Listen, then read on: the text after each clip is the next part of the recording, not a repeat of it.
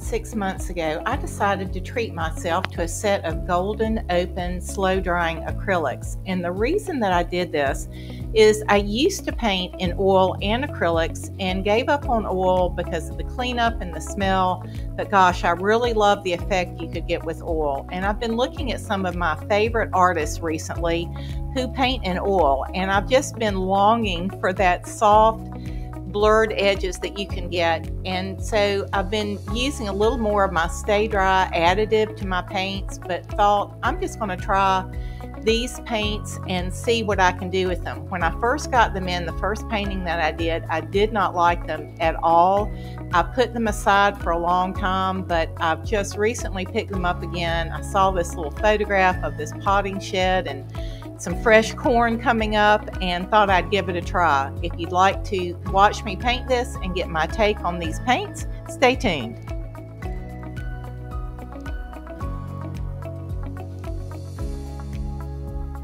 So I made a mistake with these right out of the gate. I assumed because these have a slow dry medium built into the paints that the paints would stay wet longer on the palette and that there was no need to use a wetted sponge or to wet my paper. This is a Masterson Stay Wet palette box. I did not put a sponge underneath and I did not wet the paper first, and that was a big mistake. And my paints got very dry towards the end. They did not stay pliable, they dried out. And so that would be the first thing I would suggest to you is treat these, preserve these as if they were regular acrylic paints. I'm using the Rosemary & Company Classic Long Flat brushes, which are just one of my favorite brushes. They just have such a soft end to them, and I'm using cobalt and white, and I must say, right out of the gate, there is such a difference in the way these handle from regular acrylic. Everything was so soft and blurred. It was almost, I'm so used to painting with Liquitex heavy body acrylics. The way these handle is so different from that. It took me a little while to kind of get my sea legs with this. Things were blending a little too much. I wanted to keep things a little more separate, but I really enjoyed putting that sky in. It was just super soft, and it's just a look it's hard to get with regular acrylics, and I felt like this was as close to using oils as you can get while still using acrylic. So I loved putting in the sky, and that was a good experience.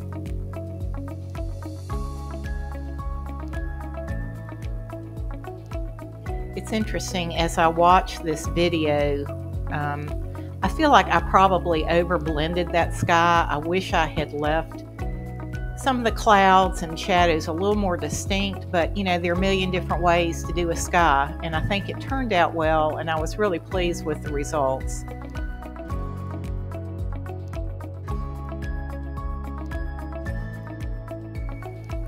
Here you'll see me mixing that Viridian green with some yellow, and I'm putting just a little bit of red in just to dull it down. It's a really strong color. But it gave a nice kind of earthy background color for these trees. I like varying the darks that are in the back as much as I like to vary the lights. I think everything is more interesting when you've got a variety of different colors and values. But I think it's sometimes when I have my heavy body acrylics, I default to my sap green. I call it my beloved sap green. I use it all the time for darks. But because I didn't have a sap green with this group, it sort of forced me to mix some other greens, and I think that was a good thing because it forced me to mix some different shades of green with some different tones. And I think when all was said and done, it was more effective having different greens dropped in that background.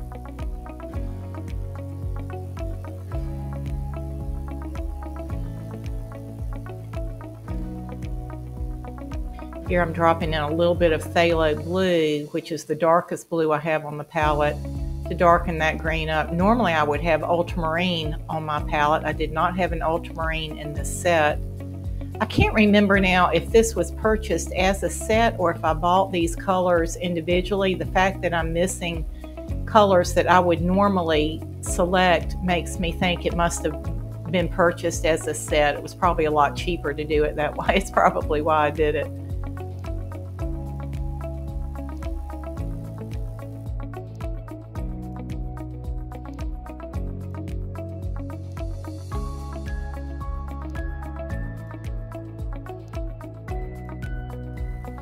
So now I'm dropping yellow into the chromium oxide green to get a medium value.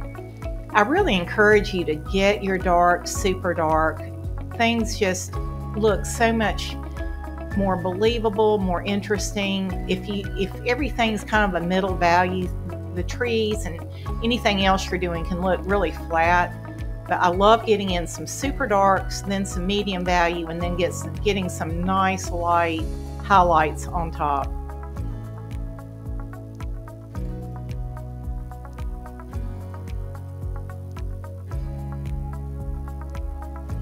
Adding a little more yellow as I go up. Putting a drop of that orange in there just to warm that and tone that a little bit. I'm used to using cad yellow medium, and this was a much lighter, cooler yellow.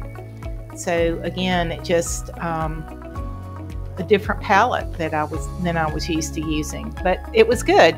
You know, I have found that I tend to use the same colors over and over, and my paintings tend to look the same as a result because I'm using the same greens, I'm using the same blues. So it was a good stretch for me to use some other colors and experiment a little bit, and I think that was a good thing.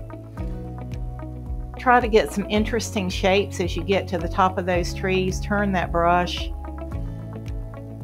We don't want to just have round balls at the top.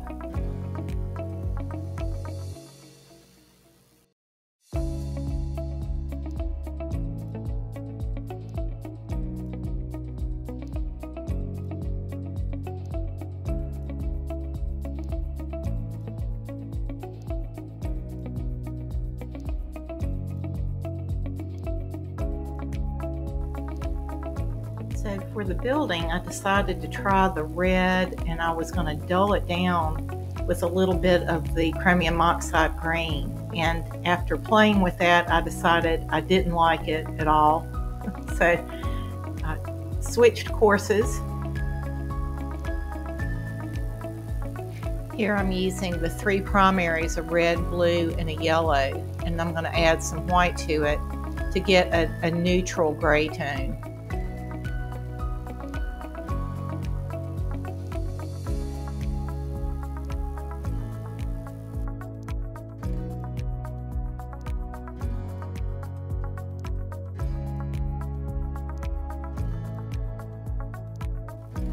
I needed to do two values for the shed. I needed the front of it where the light was hitting, and then a much darker value for the back part.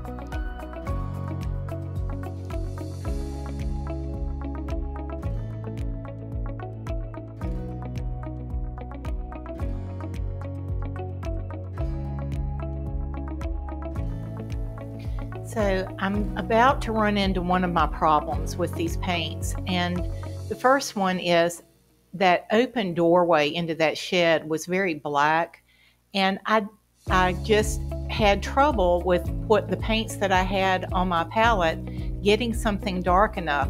These paints, paints that are a little bit transparent, they seem so much more transparent than my heavy body acrylics did. So it was very difficult for me to get a real dark to go in that doorway. I finally ended up putting I had some Payne's gray in that group, but even that was not super dark.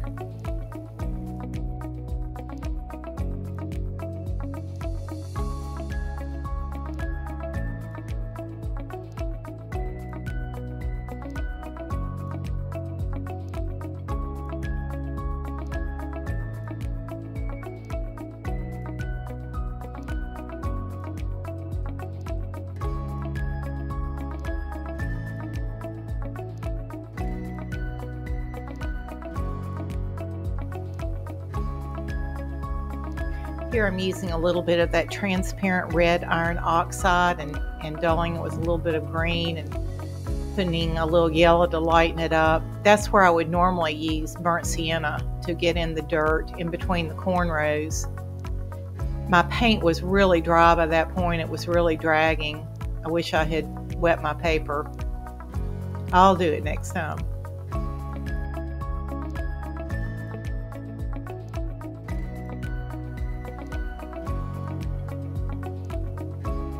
If I was using the heavy body burnt sienna, I would be getting great coverage at this point, but with this transparent red oxide, you can see, you're seeing the canvas through the paint. It's just taking multiple coats. It's a beautiful color, but definitely transparency is an issue with these paints.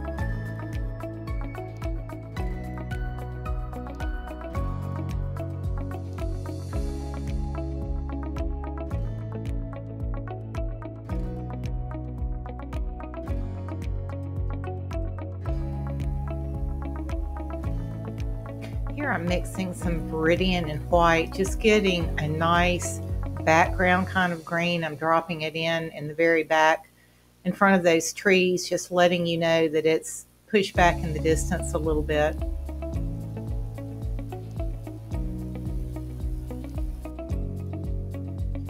Now I'm mixing a real fresh, strong, bright green using my cobalt and that light yellow, almost a fluorescent green.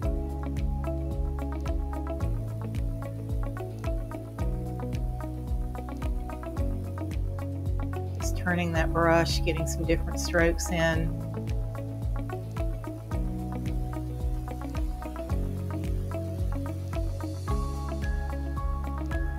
I must say the vegetation was one of those areas where I really enjoyed having the paint with that much slow dry medium in it. It felt more like oils as I was just laying in different greens, and the way that they mingled together and the edges were so soft, and it was just a pleasure doing that part of the painting.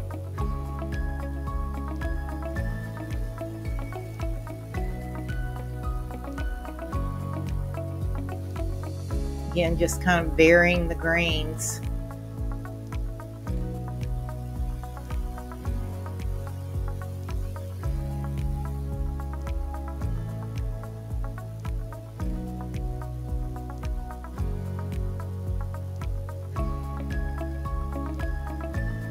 I love the contrast of that bright yellow, vibrant green in front of the trees that were dark and were dulled out with a little bit of red in them. It's a nice contrast.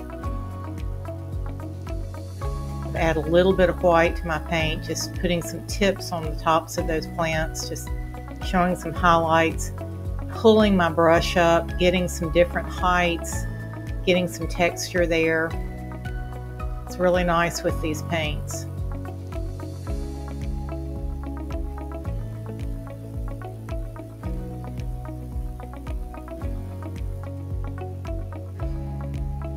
Putting in some darks in the front, just giving you a sense that they're highs and lows. That cobalt, I thought, did a nice job of giving that illusion. And again, it was nice not having sap green on my palette, because I would have been using it right there, and I think that was really lovely and soft, and you still got a nice variation, and you got that darker green edge, but a different palette than what I'm used to. Liked it.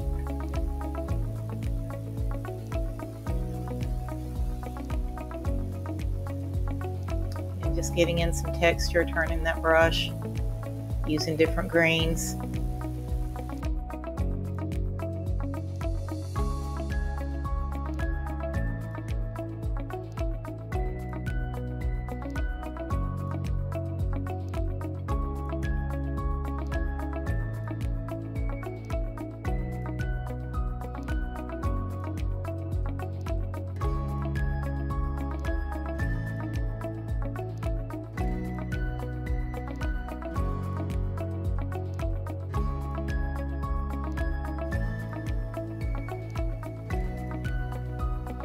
This was probably the best part of the painting as far as the benefit of having this type of paint, where I started using very thick paint and just started laying in small strokes going in different directions, representing that vegetation on the top of those rows. And it was just beautiful. I really enjoyed it, and I think it was just an effect that would have been difficult to get with regular acrylics.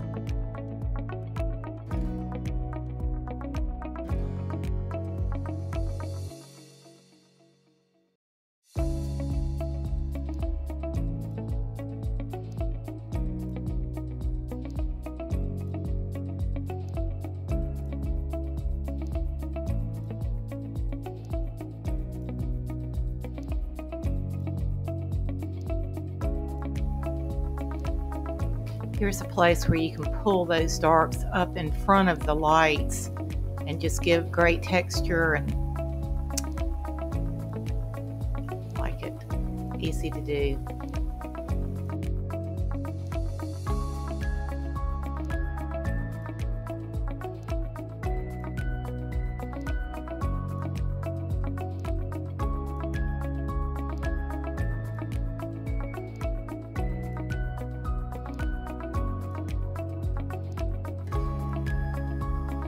If you follow me at all, you know that I really love a lot of color, and even though I had all that beautiful color in the sky and the foliage, I just that building, that gray was just kind of getting to me after a while, so I decided I'd go back to that pinky red and see what could be done with that.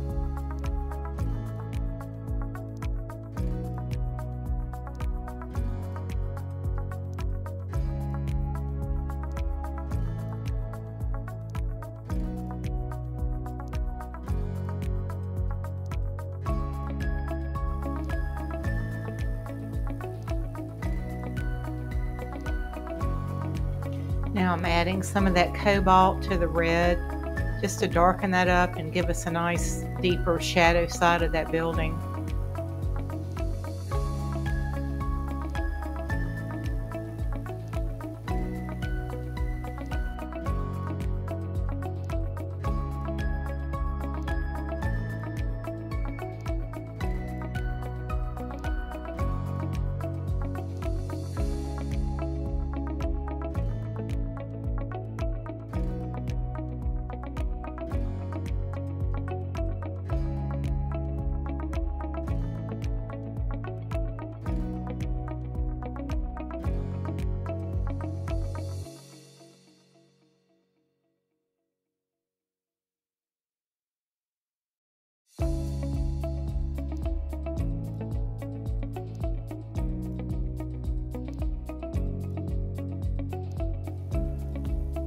Here is where I pulled out the Payne's Gray to get dark enough darks in the windows and in the door.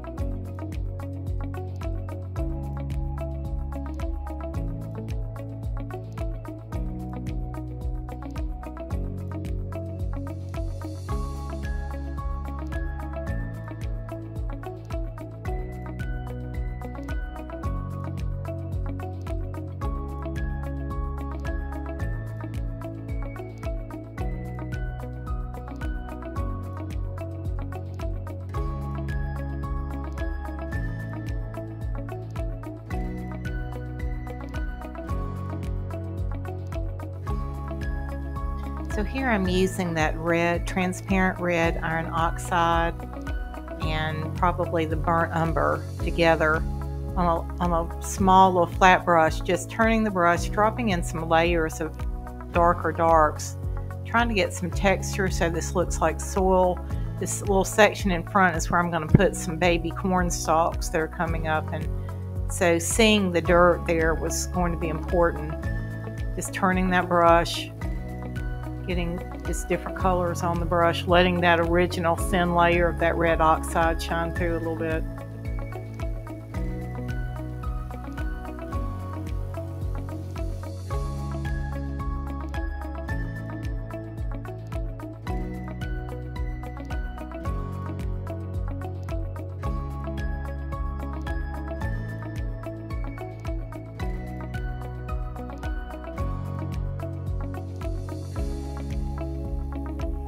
Here I'm using a little bitty angled brush, putting some thick paint on it to do these corn stalks, and this is where I really ran into the most problems of this whole painting. It just smeared, it wouldn't lay on top of the paint that was below it.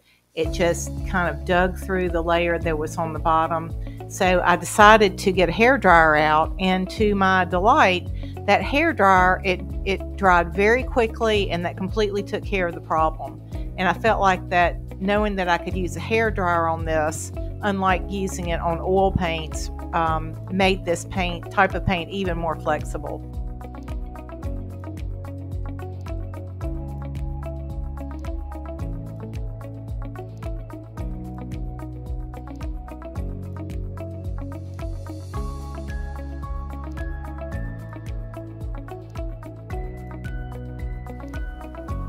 Hindsight is so great, but as I'm watching this painting again, I wish I had left more of that dirt showing in the foreground. I thought that was really beautiful at that stage, but I just couldn't leave it alone and kept adding and adding.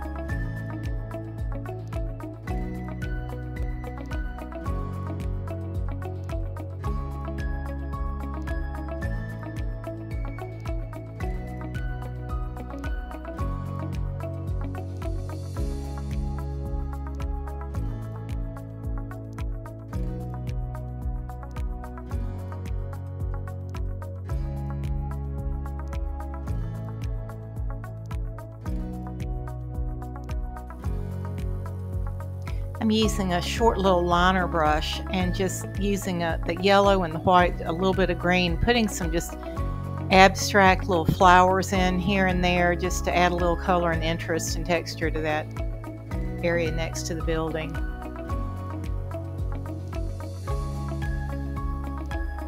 And why not a few orange dots, right?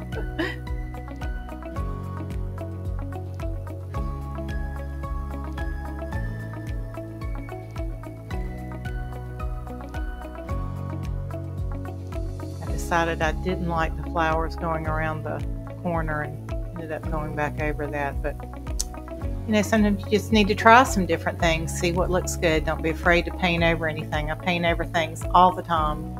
This is unusual, this painting, that I haven't really painted over anything. That's usually just part of my MO with painting. But I think once you get to where you're not afraid to paint over something, then you're not afraid to experiment and try things. And so what if it doesn't work? Then you haven't lost anything, you just paint over it and do something else. So I have found that to be a very freeing way to paint.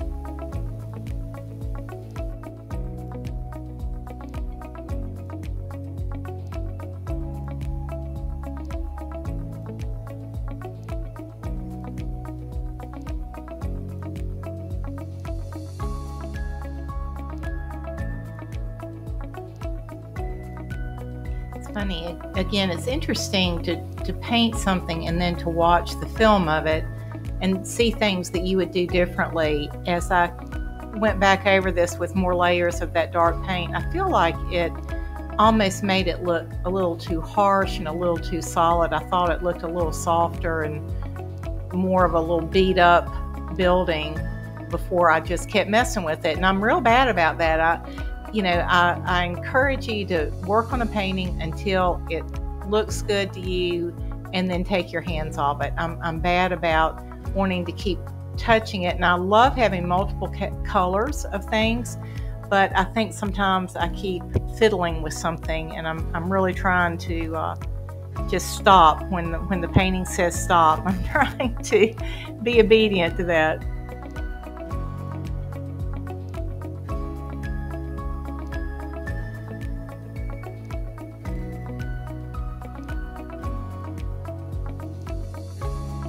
Now I'm using that small liner again, and I'm using predominantly white with just a touch of yellow and green, and I'm just sort of skipping across the top of those plant rows, letting you get the feeling that there's light hitting it, that they're cabbage heads or whatever those plants are, that there's some activity, some growth going on there. I've got a tiny bit of orange in some of those strokes, just warming that up just a little bit, just turning that brush, putting down some different strokes.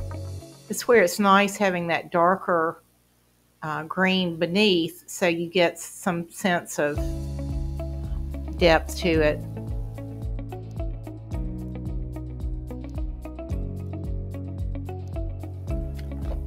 Here I'm using that same mixture, a lot of white, just a little bit of yellow, a tiny bit of green, and I'm just adding some highlights to the tops of those trees, turning my brush, using some really loose strokes and not overthinking it, just dropping in some lights here and there.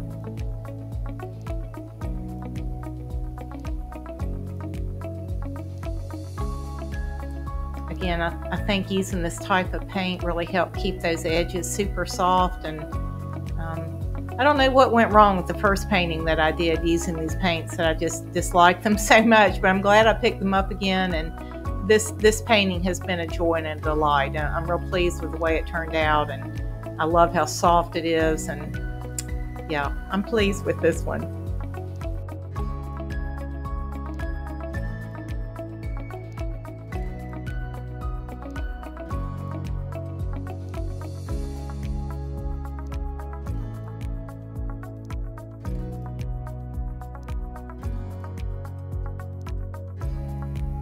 I'm going back in and just doing the darks, touching those darks one more time, just dropping a few dark spots back in. You know, sometimes when you work with a painting for a while, you can lose some of the darks, and the darks are what give it form and drama, and I love a lot of darks in a painting, so just dropping a few things, dark spots back in, really helps that building jump.